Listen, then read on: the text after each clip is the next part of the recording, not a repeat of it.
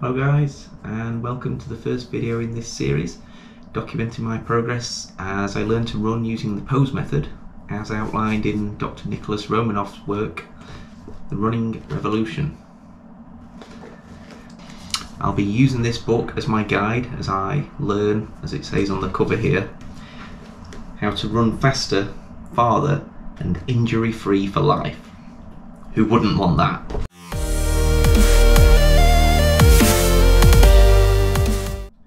In this video, I'll be introducing the program, its structure, and explaining the steps I'll need to go through to learn to run using the pose method. In the first chapter of the book, Dr. Romanov outlines the goals and benefits of the program. So 1, you'll run more efficiently. 2, you'll run faster. 3, you'll be able to run greater distances. And 4, you'll decrease your chances of injury. All sounds good to me so far. He talks about how the body was designed to run, asserting that we should avoid heel striking and we should instead land on our forefoot.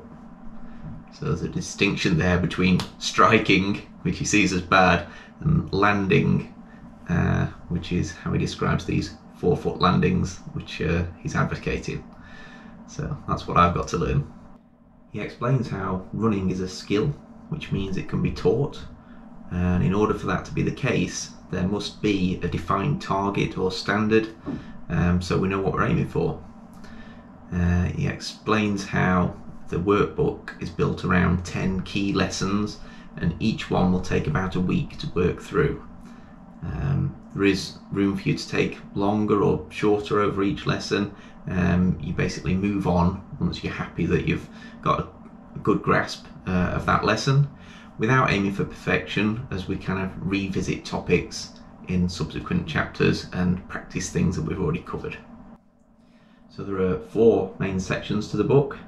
Number 1, preparing for the pose. Number 2 is called 10 lessons.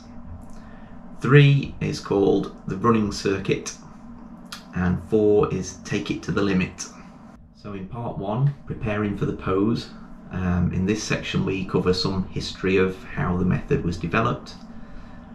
We look at the perception system, your running journal, choosing and using the right shoe, digital capture, where we look at videoing yourself running, preparing to move, so this is the mobility side of the program, and your strength routine, which comes into play after each of the workouts.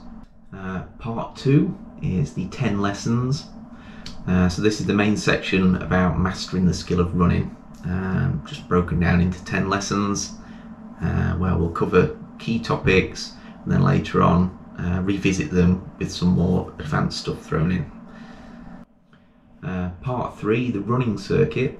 In this part we get some more advanced versions of the strength exercises, along with a 9-week plan to introduce some sessions where we combine drills and short runs. So the kind of format of these running practices are where you will practice one particular drill and then spend a few minutes running with that drill in mind, just to kind of focus on that during that short run.